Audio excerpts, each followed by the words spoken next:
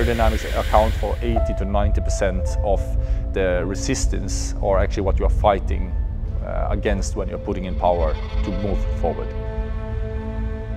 The reason for why we go to wind tunnels, because it gives us controllable conditions that allows us to compare different setups.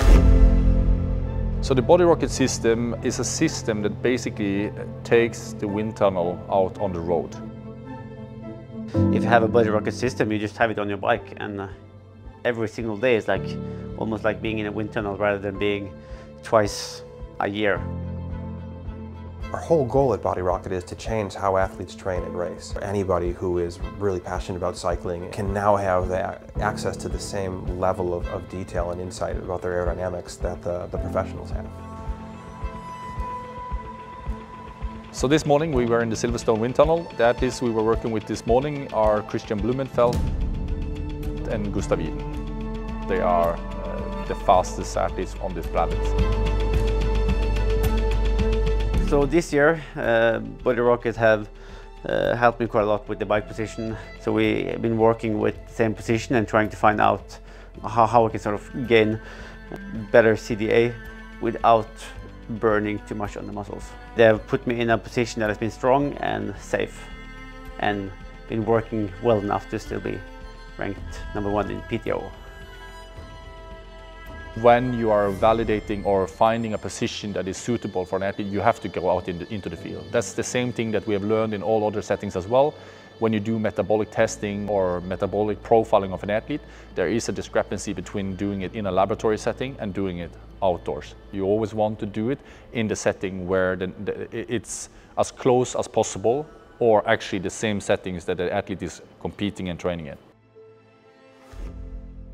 We know from before, when we have done testing out on the road and in the wind tunnel, that the data aligns really well. All testing will actually in the future be happening out in the field with systems like the one from Body Rocket. The difference is that for manufacturers that are making, for example, suits, helmets, bikes and these kind of things, then of course, obviously you're going to do the testing in a wind tunnel. So Body Rocket doesn't specifically replace a wind tunnel, but at the elite level it complements it and allows athletes to take what they've learned in the wind tunnel and refine and hone that out in the real world.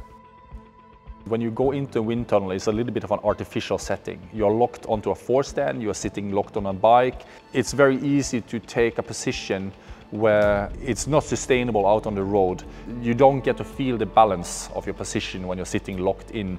Even though we try to get as low CDA as possible, it's about finding a position that is rideable, that I can feel like comfortable in corners, but also that my muscles and legs can sort of deal with, and also that I can be strong running off the bike.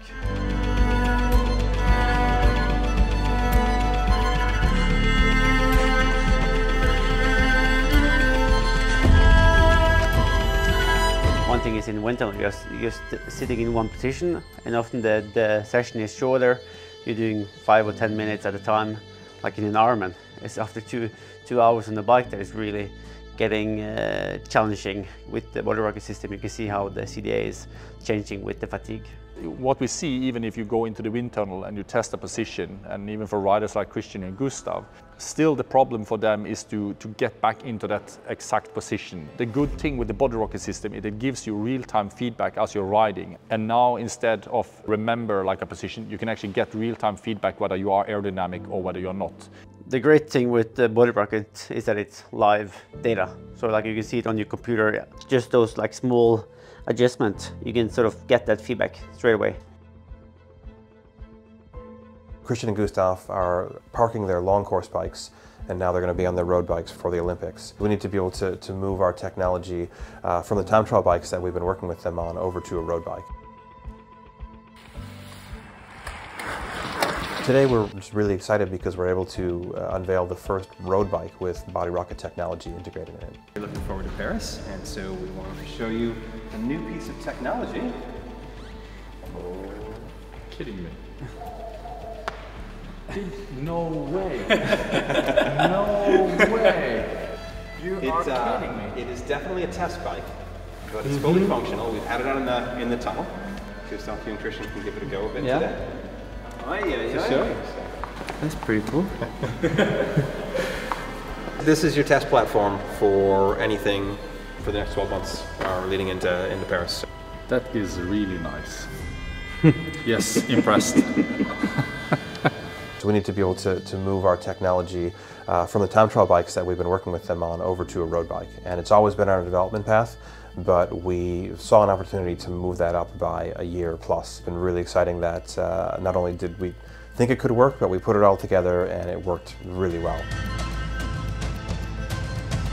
Aerodynamics will play a major role in Paris, and this is a place where obviously body rocket is for us the most important system to quantify this.